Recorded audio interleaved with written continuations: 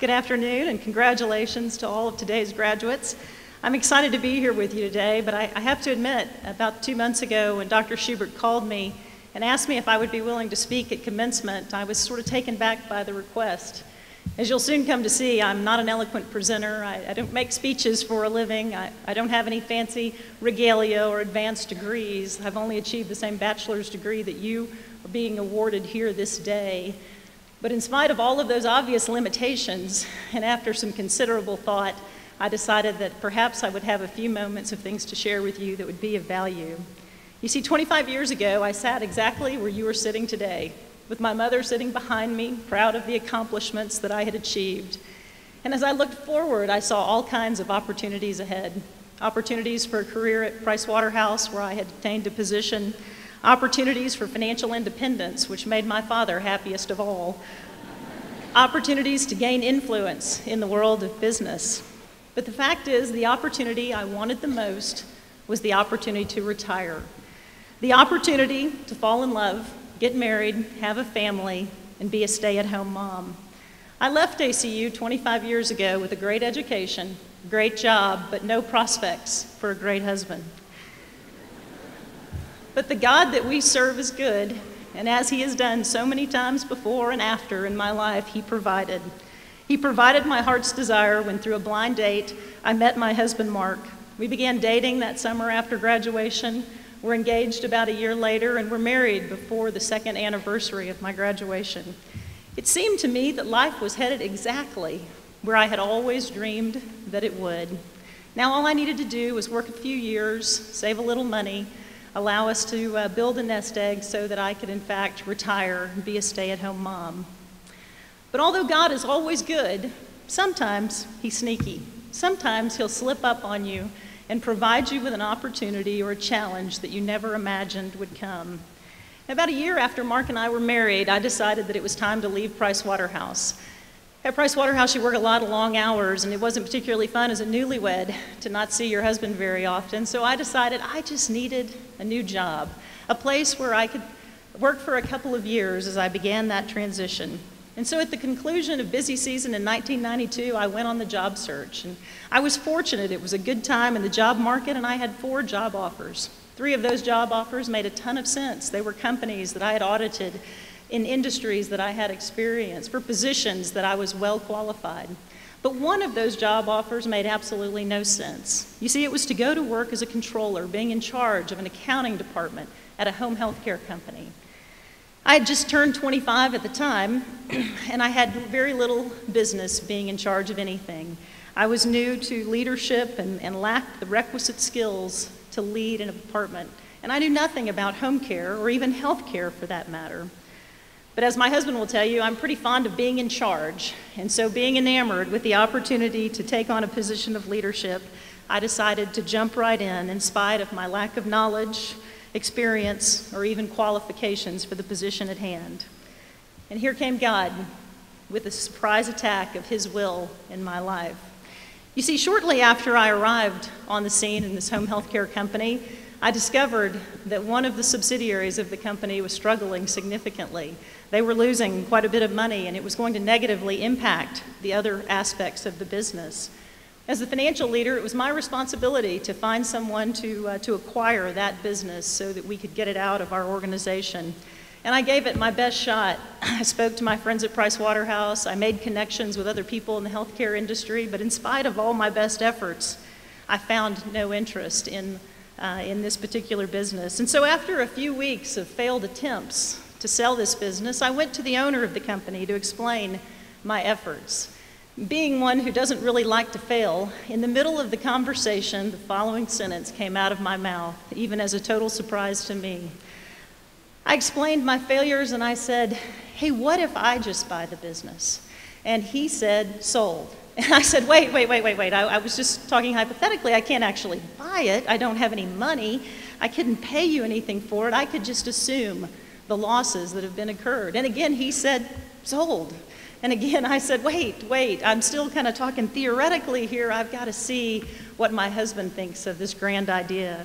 So that evening, I drove home in my car that I could barely afford the payments for, to my home that was leveraged to the max, with the biggest mortgage we could get and badly in need of remodeling and repair, and I shared with Mark my grand proposal that had literally slipped out of my mouth earlier that day. And he quickly said, "What do you know about home health care? Why in the world do you think you could handle this?" And I remember as if it was yesterday saying, "It just doesn't seem that hard. I think I can do it." That's how my auspicious career in home care began. Mark's obviously a pretty trusting guy, and so the next day I went back to work and I explained to the owner that I was ready to transfer this business into my name. And so with 58 days of experience in the home health care industry, at the ripe old age of 25, I became the owner of a home health business that was struggling, losing money that I didn't have. And so the first thing I had to do was lay off as many employees as possible. I had to take on any responsibility that I could remotely handle. I was responsible for hiring and firing. I was responsible for the day-to-day operations of the business, for billing and for sales and marketing and accounting. And in the process, here came God again, sneaking up on me every day with a business that I was falling in love with, a business that challenged me relative to my financial skills, a business that inspired me to be the kind of employer I'd always wanted to have, a business that made a difference for patients in crisis. And all of a sudden, what I came to realize was that God was calling me in a completely different direction than I'd ever imagined I would go. And so you're wondering, why is she telling us this long story? Well, I hope there's a few simple takeaways that you can think about from my story. When you leave this place, you'll leave here with jobs. The statistics show that if you don't have one today, you will by the end of the summer. And as you enter those jobs, I would challenge you to look beyond your paycheck, to look beyond the opportunities for a career or a position of authority, but instead to seek to find your calling in your work. You see, most of us will spend more time at work than we will doing any other single activity. So my charge to you is to find meaning and inspiration in your work, to find work that you love, that challenges you, not to just be the best employee you can be, but to be the best person that you can be, that makes you excited to go to work every day. I've been fortunate and I've had much success in my career. I could have achieved that original goal of retirement long ago, but I haven't done that because I believe I'm called to lead my company, called to be a great employer, called to honor God in my work, called to care for those in need, called to give them the quality of care they need at the end of life. Steve Jobs once said, "The only way to do great work is to love what you do." If you haven't found it yet, keep looking. Don't settle. As with all matters of the heart, you will know when you find it, and it just gets better and better as the years roll on. As someone who believes they've found their calling, I can tell you just how true those words are. I hope that each of you will keep looking until you find work that you love, work that inspires you, work that you feel called to. But I also tell you this story to inspire you to believe that anything is possible, that this place has prepared you to achieve more than you could ever imagine. One of my favorite quotes is, "God does not call the equipped, he equips the called." My hope for you is that you will believe in yourself, that when opportunity knocks, that you will respond with confidence, knowing that if you trust in God, lean not on your own understanding, that he will equip you for the opportunities that are before you. And finally, I tell you this story to say that when you become convicted enough about why, you will figure out how. For me, I lacked the skills, the knowledge, the experience, the financial resources to become a business owner at the age of 25. But in spite of that, when I arrived in the home care industry, I quickly became convicted about why I was there. And so I did what had to be done to learn the business from the ground up, to acquire the financial resources necessary to allow it to grow, to lead with conviction and make a difference in the lives of employees and patients. My hope for you is that you will find something that you will become so convicted about that you will overcome any obstacle to fulfill your dream.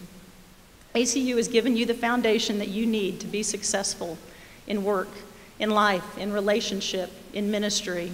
My prayer for you is that you will build on that solid foundation, that you will find inspiration in whatever you choose to do, and that in all things you will work as if working for the Lord.